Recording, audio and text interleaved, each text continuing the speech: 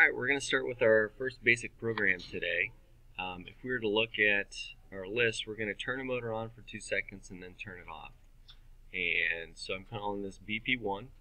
And so our task description is to turn a motor on for 2 seconds and then off. So that's the description from the paper.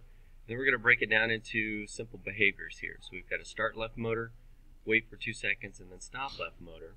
So that's our pseudocode. And then here's our task main. So if we go under natural language, again, remember that your communication mode should be USB only and your platform type should be natural language PLTW. And underneath natural language, we should find movement and wait, and we should be able to find the functions that we're looking for. So we're going to pull in a start motor, a wait, and a stop motor.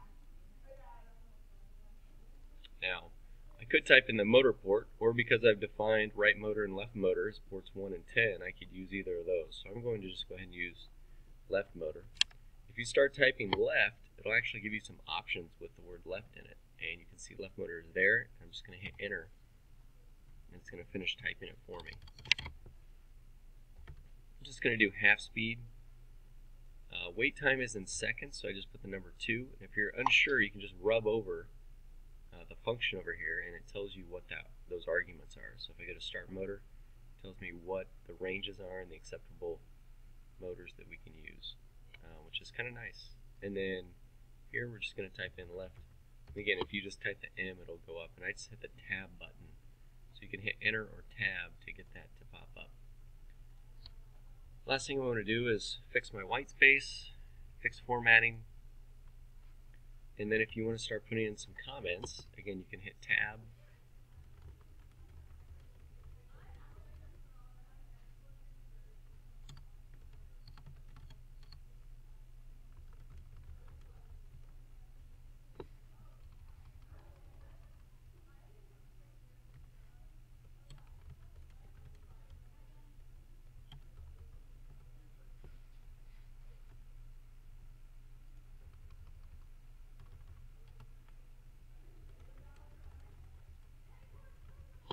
So something like that.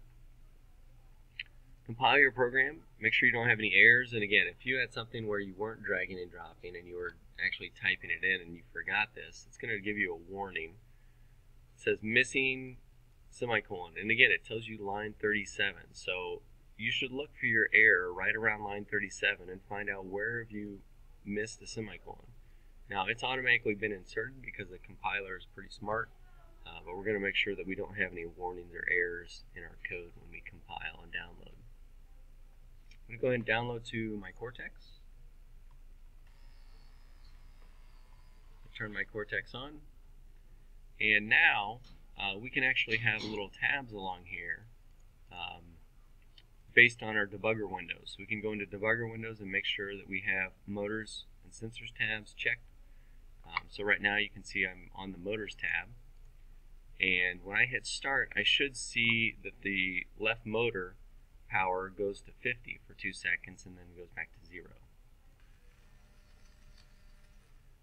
And you can also hear that my motor was running. If my motor wasn't running, we then have to do some troubleshooting. So if I have, let's say I have my power off, my main power, and I hit start. I can still see that that's a 50, but I don't hear anything. So the first thing I want to do is make sure that my main power is on.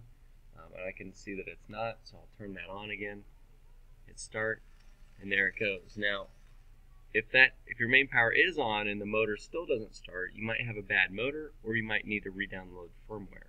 So to check if it's a bad motor, just unplug that motor and plug a different motor in and see if it works. And if that doesn't work, then you could re-download firmware. So exit out